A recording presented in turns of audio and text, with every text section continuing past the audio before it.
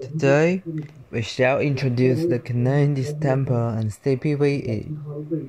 The puppy is easily to get the canine distemper and CPVE. We must be careful to look after the puppy.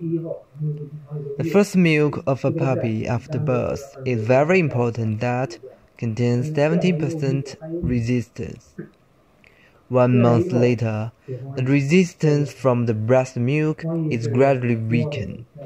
At this time, we need to offer the puppy a systematic protection that mainly targets to anti-canine distemper and anti-CPV. Before we do the system security, we need to expel parasites for puppy. The drugs we use are levamisole and albendazole tablet for about 42 days old puppy.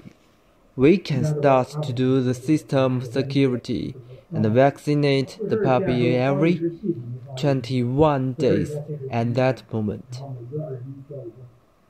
One of the symptoms of canine distemper is as follows: increased body temperature and decreased appetite.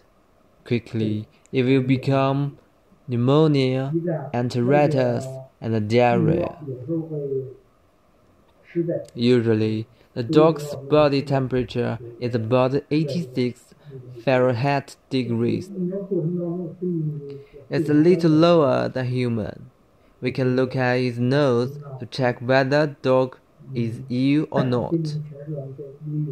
When the dog's nose dry, that shows the dog will be ill soon.